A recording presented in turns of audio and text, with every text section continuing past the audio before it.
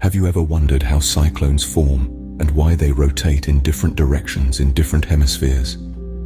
This fascinating natural phenomenon is a result of multiple atmospheric conditions and Earth's rotation, a spectacle of nature's power and mystery. Imagine a large-scale air mass, a cyclone, rotating around a strong center of low atmospheric pressure.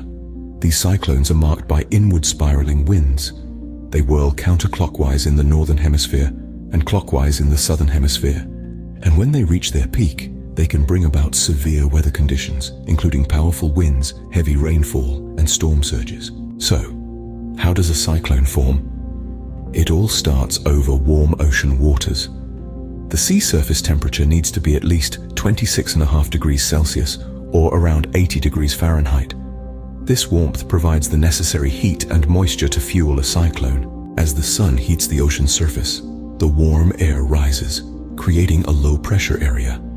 This is where the Earth's rotation comes into play, causing the moving air to be deflected. This results in a rotation around the low-pressure center. This is known as the Coriolis effect, and it's the reason cyclones rotate counterclockwise in the northern hemisphere and clockwise in the southern hemisphere. As the system gains energy from the warm ocean waters, a disturbance begins to form. This disturbance then organizes into a more defined circulation pattern with a well-defined center, known as the eye. As long as it remains over warm water, the cyclone continues to intensify, drawing energy from the ocean. On the other hand, we have anticyclones. These are high-pressure systems where the air moves outward from a central high-pressure region. Unlike cyclones, anticyclones are associated with descending air and generally bring about fair weather conditions. The wind around an anticyclone circulates clockwise in the northern hemisphere and counterclockwise in the southern hemisphere. Anticyclones often bring clear skies, light winds, and stable atmospheric conditions.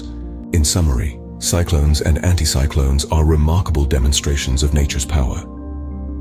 They are formed by a combination of atmospheric conditions and the Earth's rotation, resulting in fascinating, yet potentially dangerous, weather phenomena.